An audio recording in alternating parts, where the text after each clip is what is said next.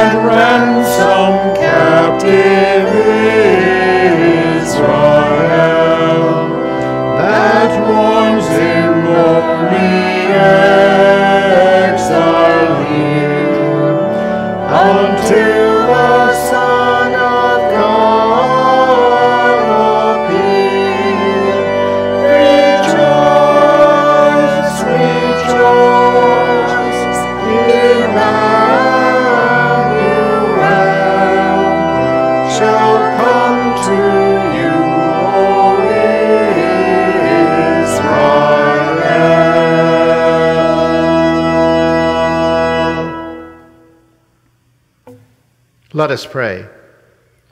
Stir up your power, Lord Christ, and come. May we, with Mary, sing your praises and magnify your name. As we worship, renew our vision that we may do your will. In your name we pray. Amen. Psalm 146. Praise the Lord. Praise the Lord, O my soul. I will praise the Lord as long as I live. I will sing praises to my God all my life long. Do not put your trust in princes, in mortals, in whom there is no help. When their breath departs, they return to the earth. On that very day, their plans perish. Happy are those whose help is the God of Jacob, whose hope is in the Lord their God, who made heaven and earth, the sea and all that is in them, who keeps faith forever, who executes justice for the oppressed, who gives food to the hungry. The Lord sets the prisoners free. The Lord opens the eyes of the blind. The Lord lifts up those who are bowed down. The Lord loves the righteous. The Lord watches over the strangers. He upholds the orphan and the widow, but the way of the wicked he brings to ruin. The Lord will reign forever. Your God, O Zion, for all generations. Praise the Lord.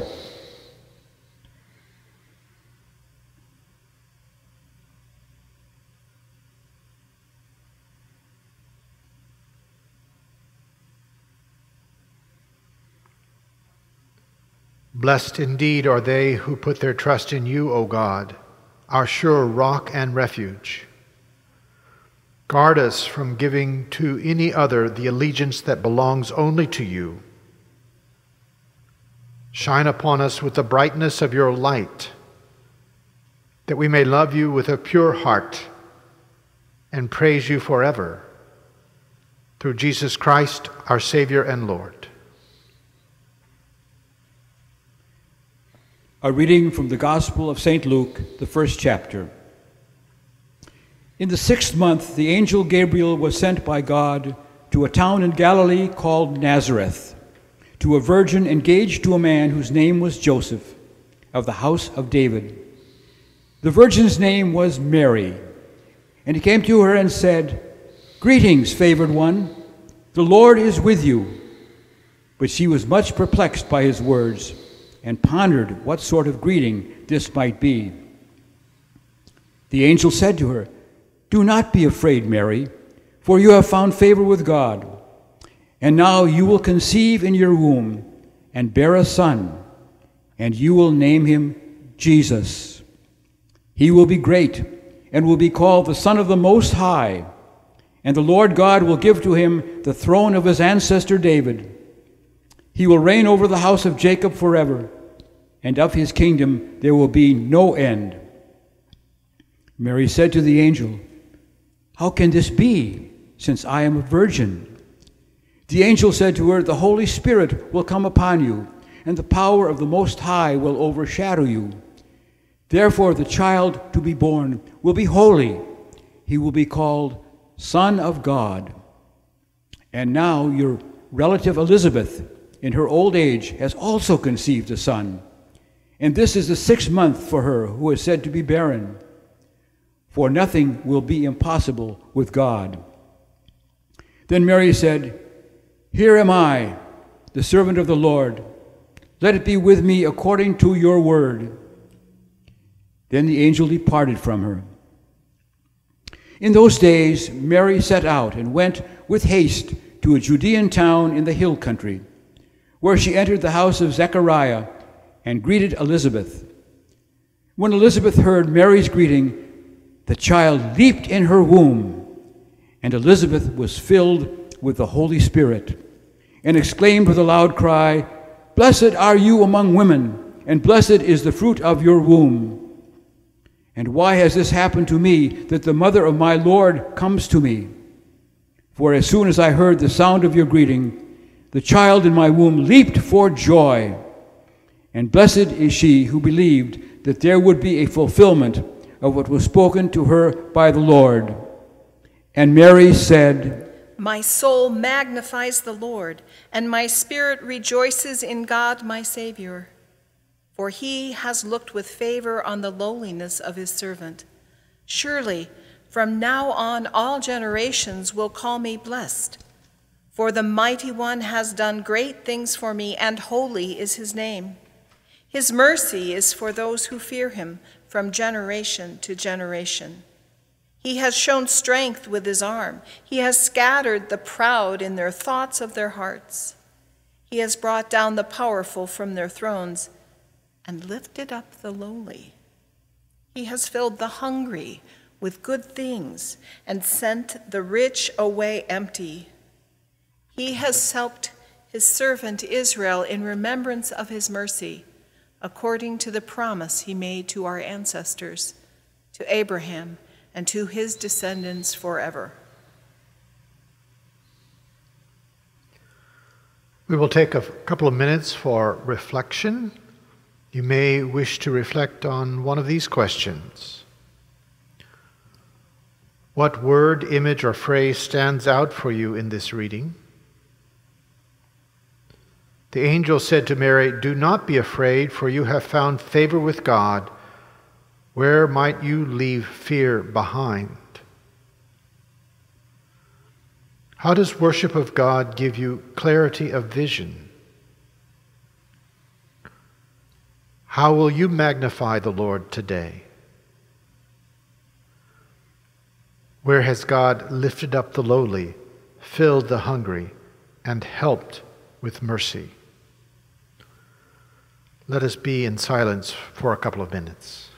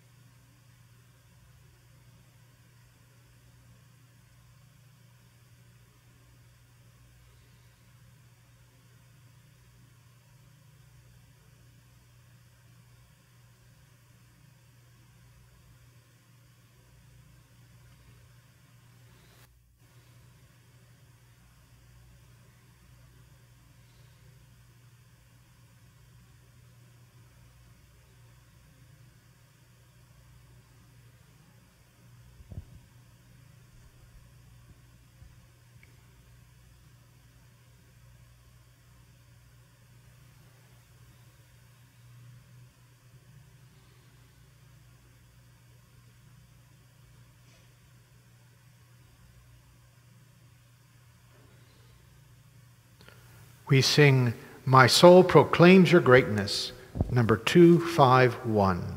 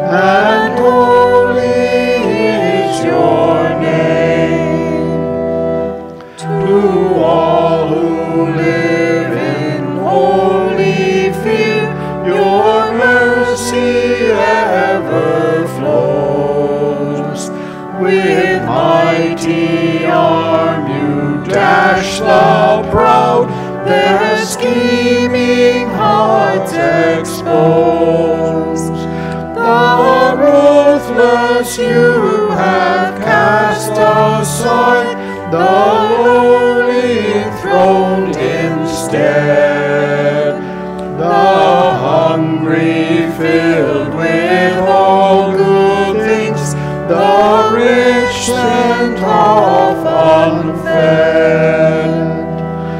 To Israel your servant bless, your help is ever sure.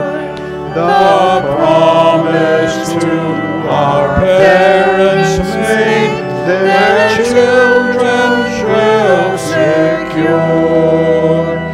Sing glory to the Holy One, give honor to the Word, and praise the power of the Most High, one God by all adored.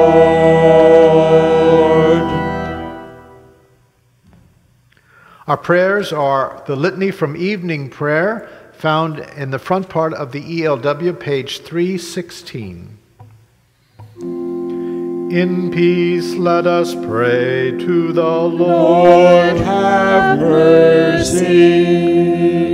For the peace from above and for our salvation, let us pray to the Lord. Have mercy.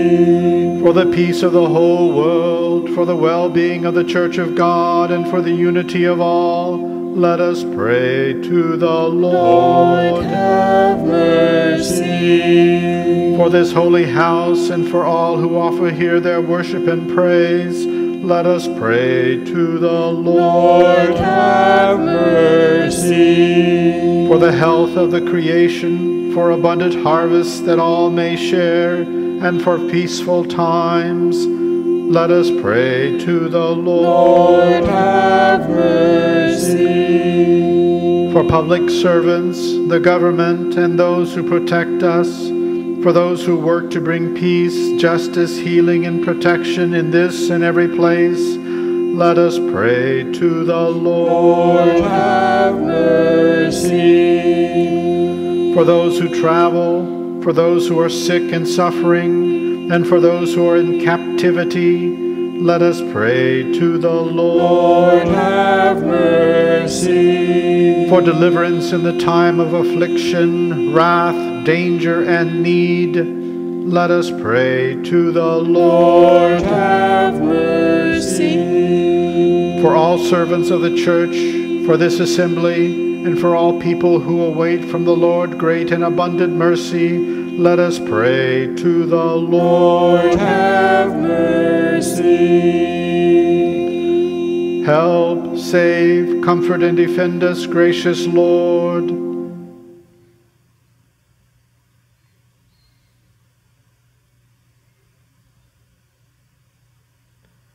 Giving thanks for all who have gone before us and are at rest, rejoicing in the communion of all the saints, we commend ourselves, one another, and our whole life to you, through Christ our Lord. To you, O Lord.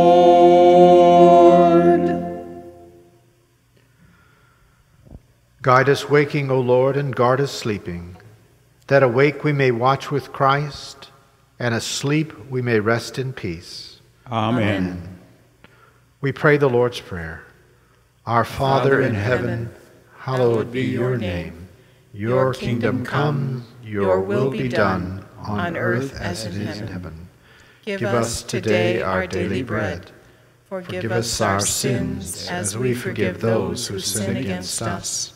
Save us from the time of trial, and deliver us from evil. For the kingdom, the power, and the glory are yours, now and forever. Amen. Even as we wait, watch, and wonder, God is with us.